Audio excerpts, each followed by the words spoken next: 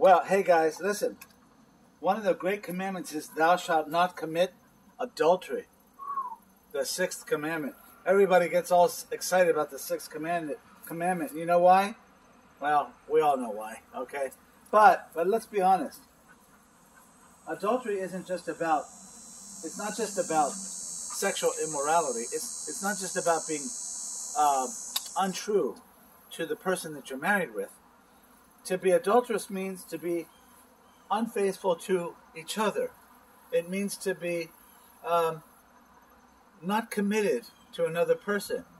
Remember when the Lord says, He says, how long shall I be with you, faithless and adulterous generation? He means that we are not faithful to one another. We're not adhering to the will of God.